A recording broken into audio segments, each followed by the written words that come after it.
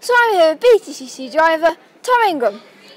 So Tom, last time out at Rockingham, bit of a shame that you had to start race to 24th, but you did make the most of it and you finished a very impressive 11th. Yeah, it was good actually. Yeah, really, really good. We had, yeah, like you said, the punch in race 2, which set us back for race 3.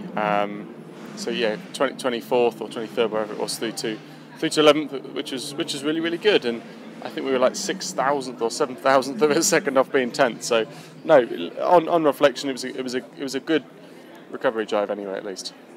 Now you were telling me you got very fond memories of this track because you won the Ginettas around here. Yeah, you know, we've always done well here. I won the Super Cup ran here last year, the Championship ran here last year. 2010 I won juniors by a massive amount. I think I won it by about 30 odd seconds or something crazy like that, the race. So yeah, it's always, you know, it's a strange track because it's such a short layout that everything always becomes super close. So yeah, you know, the difference between lap times is always next to nothing. And you know, this morning highlighted that. You know, we were free practice 2, I was 12th, 2 tenths would have got me 4th.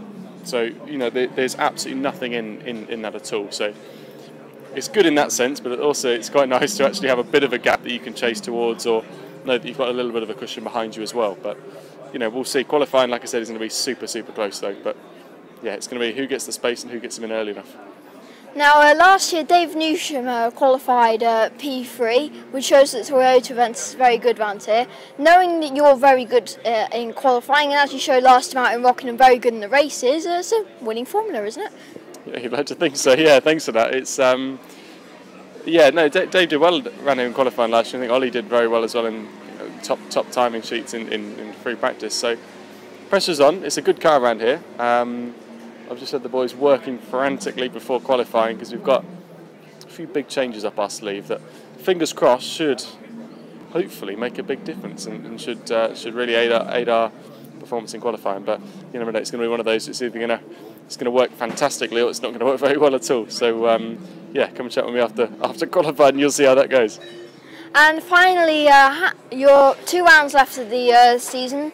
Your first season touring cars is coming to an end. You've already won the award for the Outstanding Rookie of the Year. But in your words, how would you say your first season's gone? Yeah, it's been a roller coaster if nothing else, and it's gone so quickly already. You know, it seems weird that we're already at Silverstone and we've only got Brands GP to go. So the season's gone really quickly. It's been a massive learning curve all the way through. Still learning now.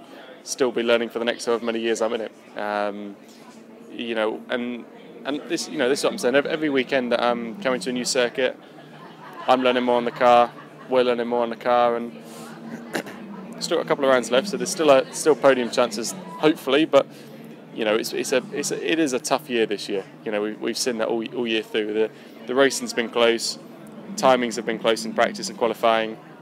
Yeah, it's a tough year to try and do something with and really come in with a bang. But you know, I think we've done well in the sense that we've had solid performances in qualifying, solid performances in practice, and a few good race results as well.